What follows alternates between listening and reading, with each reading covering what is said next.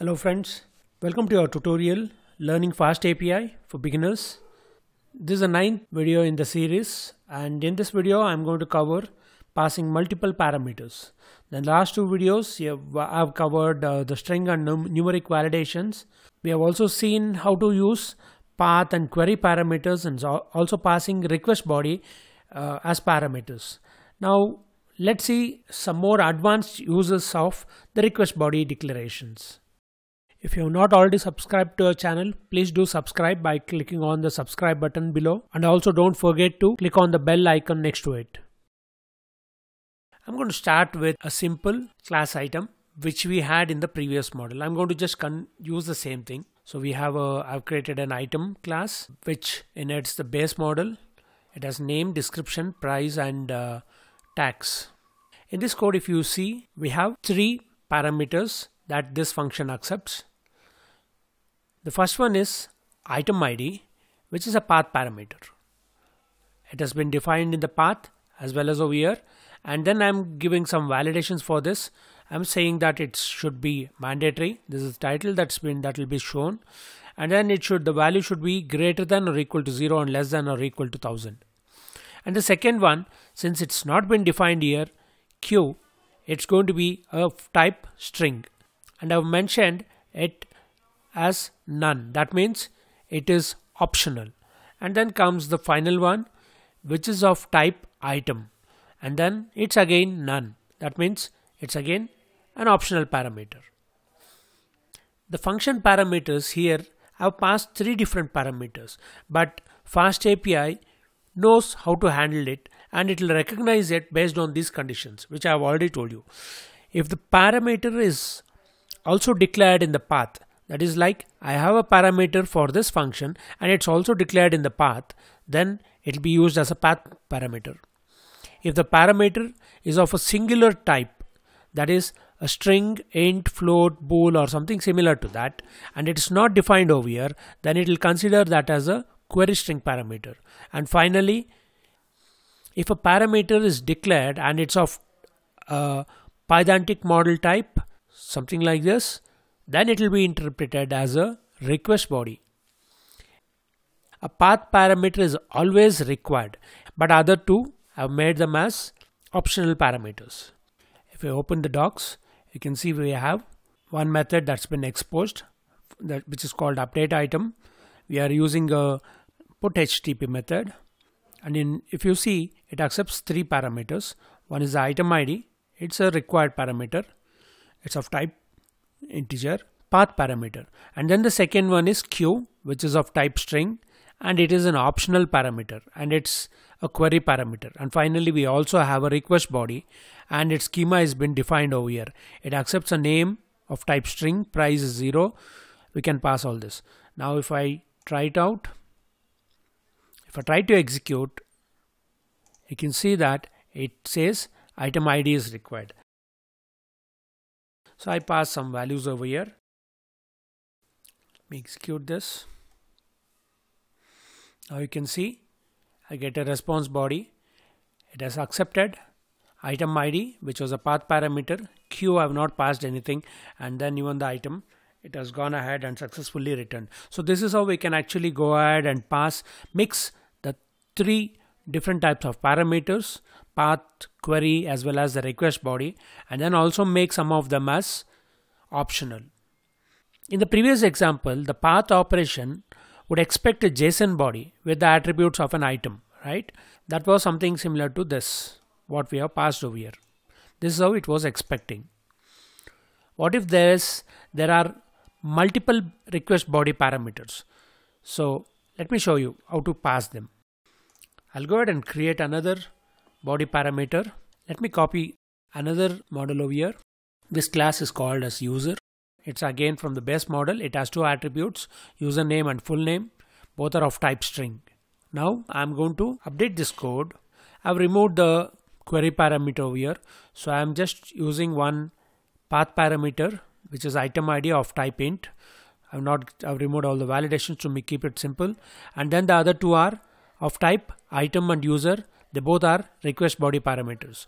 This is how we can pass any number of parameters that we require. As you know, FastAPI will recognize based on the type and then whether it is a query or request body. These two, because they are of type pydantic, it will automatically consider them as request body. I'll call this as items. I'll modify this code. I'll make it as items underscore new, and then I'll execute this so you can see it now. When I run this, I have two functions. The first one, this is how we were passing. It just contains the attribute within the within the curly braces. But in case when we have multiple request body items, automatically the FastAPI recognizes that these two are of type request body parameters. So it will then use the parameter names as the key fields in the body and expect a body something similar to this. So here you can see that within the curly braces there is a key. The key is, the first one is of type item, the second key is of type user, and then we have the value for this key, which is again a JSON which contains all the attributes as defined in the item, and again for the user. Now let me go ahead and try this out. So I'm going to say then description, the price is 1 and tax is 1.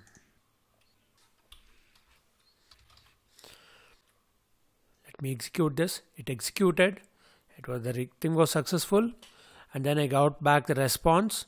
Whatever I entered, you can see this is how I get a response back. FastAPI knows how to handle them. So we can pass any number of arguments of type request body, and FastAPI knows to handle them. Not just this, FastAPI knows how to also do the basic validation in case of these types of compound data types.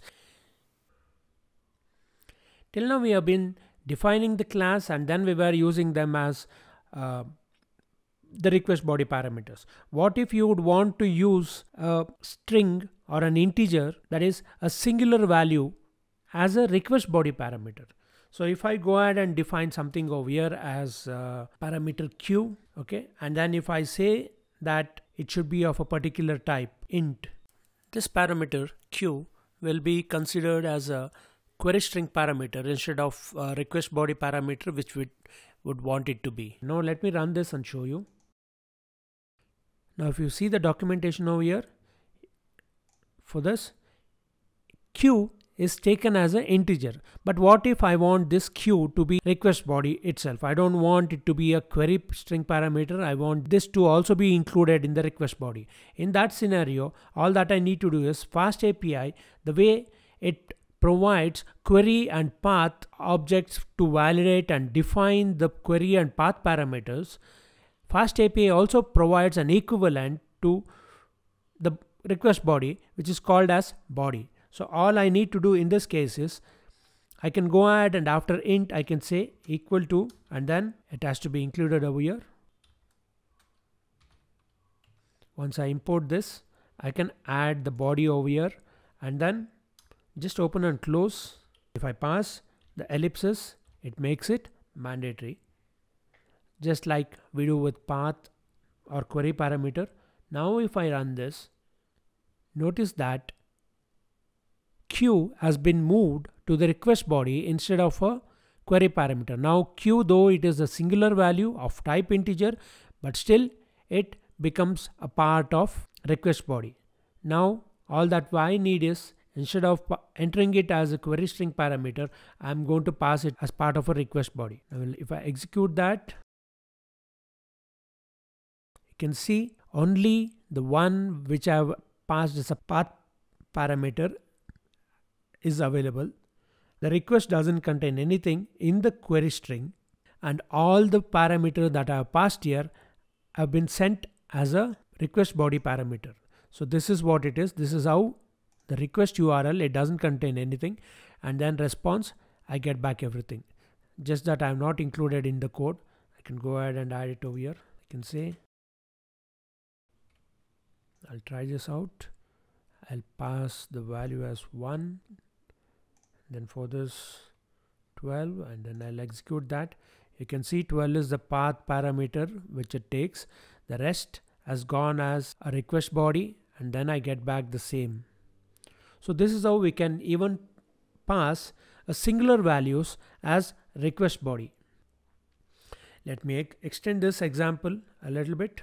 I'm going to add one more parameter over here. In this, I'm going to call it X, and I'm going to say string. String is a require parameter. Now we have X of type string. It's a query parameter. We have a path parameter, and then again the same request body.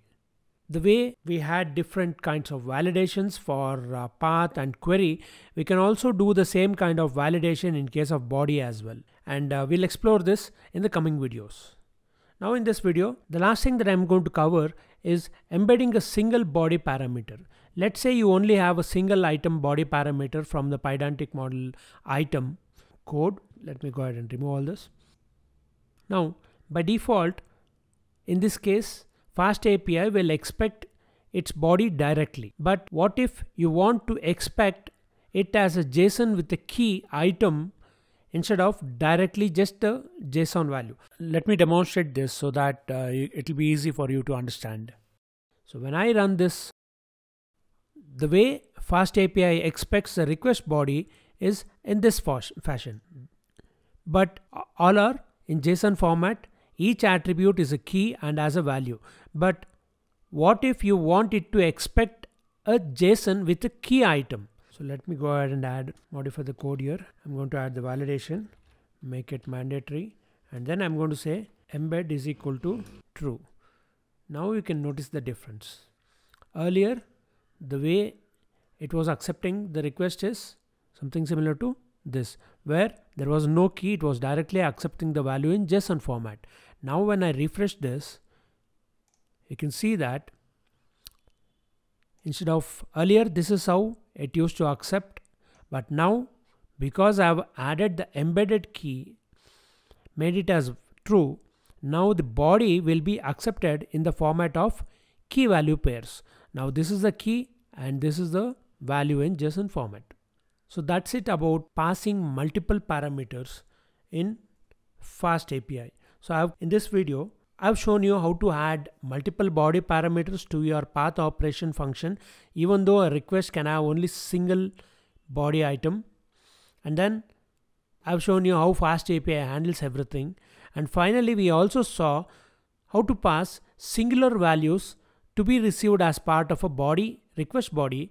And also I have shown you even if there is a single request body item, okay, how to convert that and accept it as a key value pair. In the next video, I am going to cover the fields object.